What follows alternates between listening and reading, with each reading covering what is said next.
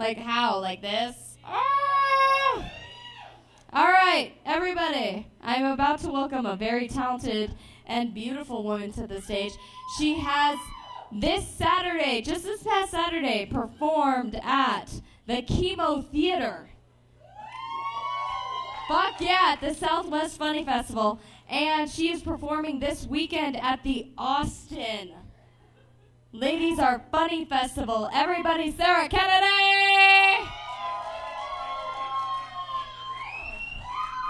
Oh my goodness. Let's all just settle down. My goodness. I look just like Buddy Holly tonight. And my girlfriend Sarah looks just like Mary Tyler Moore. Oh man, you guys, I am so happy to be here at Low Spirits. How are you guys doing? Fantastic. I had a really, really rough weekend. I forgot to pay my internet bill, and my phone died. And this has really been the first time I've been out of the house in days. And I really hope nothing important happened on the news. Soon. This is the Ladies of AnarKomedy. It's fantastic. There's been all kinds of ladies. And all kinds of ladies in the audience. Are there ladies who like ladies in the audience?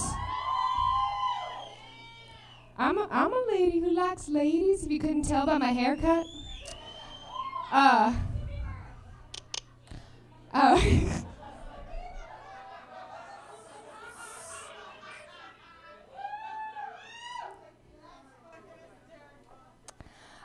The thing about being a gay is I don't even really like to say I'm a gay. I like to say that I'm a member of the LGBT community.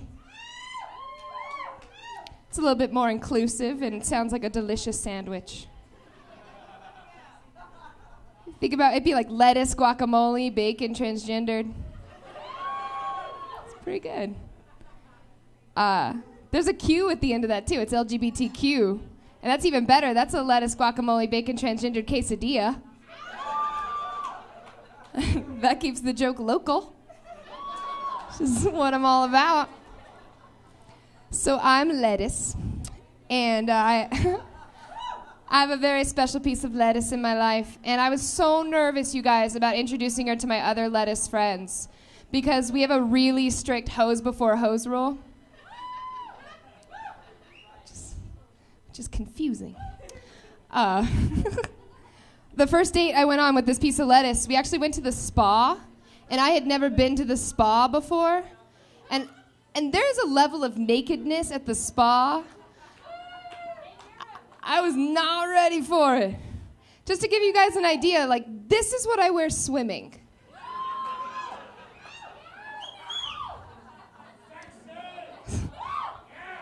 I just have like old-timey, like, stripies.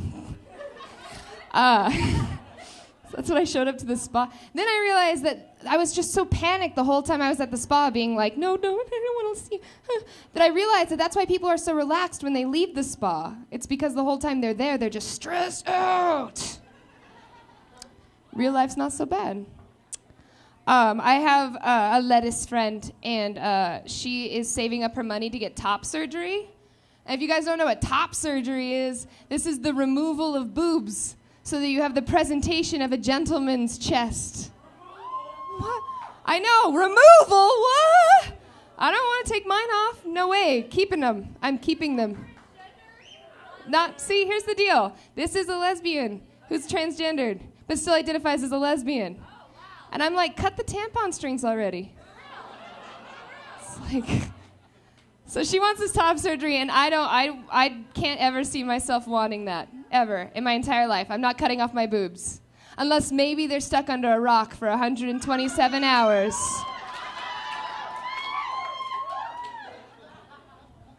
And it's like, take them.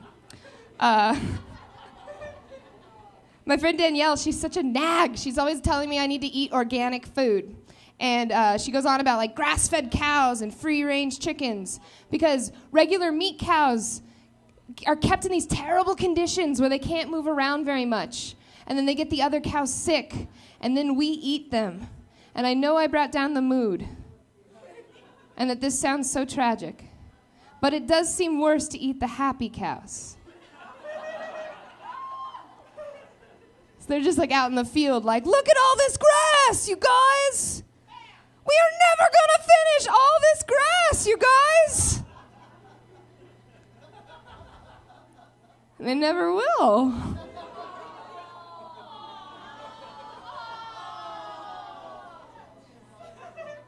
So it's my job to eat the sad cows.